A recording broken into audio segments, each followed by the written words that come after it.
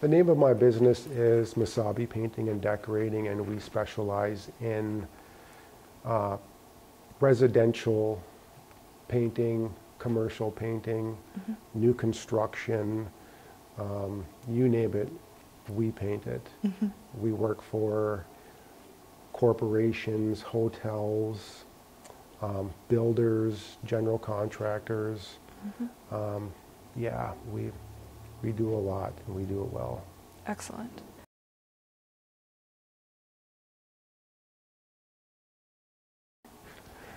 My customers are homeowners in Grand Rapids, business owners in Grand Rapids, vacationers. You know, we get a lot of our work around Pekagama Lake, the big cabins. And so we get a lot of those contracts, and all of those are referrals. A lot of times we don't even have to go and compete with bids. They want us to go in there and paint because they know our quality is there and the word of mouth is there. We just do such a good job that people want us back. Absolutely.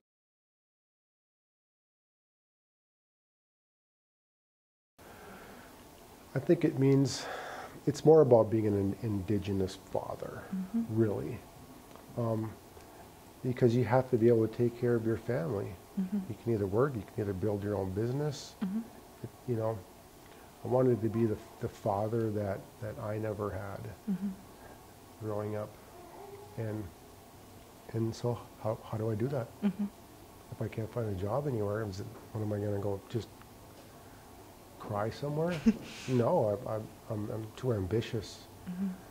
So I figured out how to build my own jobs, my own career, my own trajectory in life. You know, that's all decided by how hard I want to work. Excellent.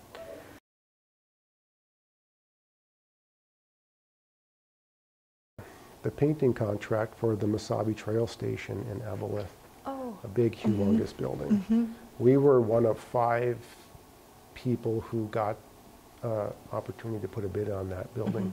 And we drove up there, got lost on our way back. You know, but we drove up there and asked them what they wanted, what they had on there, you know, what the situation was, and they could tell just by talking to us that we knew what we were talking about. We put our bid in and got it, and they said they would call us back. We painted that building in, I think, 10 days. Wow, that's a huge building. It's a huge building, and there are no shade trees, and I think it was June or July. It was hot. Yeah.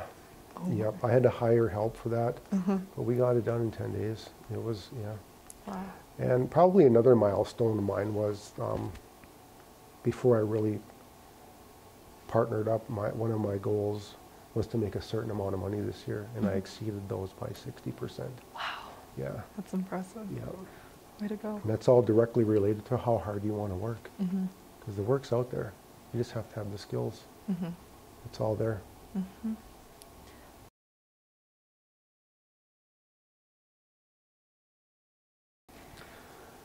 I would say the big job isn't going to be immediate. You have to build your skill set. That could take a few years. You have to pay your dues. You have to learn what you got to learn, and then you got to learn your relationship skills with other people too. You know, and all of that takes time. You're not just going to get big money right away. You have to work at it. I think a lot of times people get discouraged by that. They all want that big job right now. Yeah.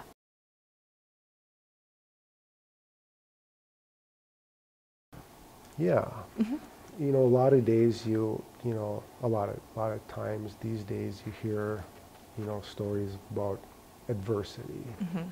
You know, and this happened to me, and, you know, our historical trauma, and, you know, we spend a lot of time verbalizing that. You know, we walk over to those ashes and we sit down in there and we stay in there. You know, I sat in my ashes for 20 years thinking about my previous life and, you know, and what I did wrong and what I could have done better.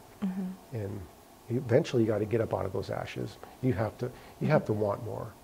You have to be ambitious. You know, our ancestors think about what they've done, and then a small percentage of Native Americans who've made it through all of that stuff.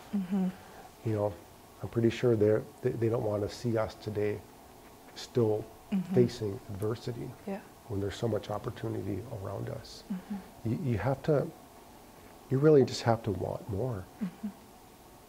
Yeah. And it's all there. You know, it's right there in front of your grasp. Yeah. Beautifully put.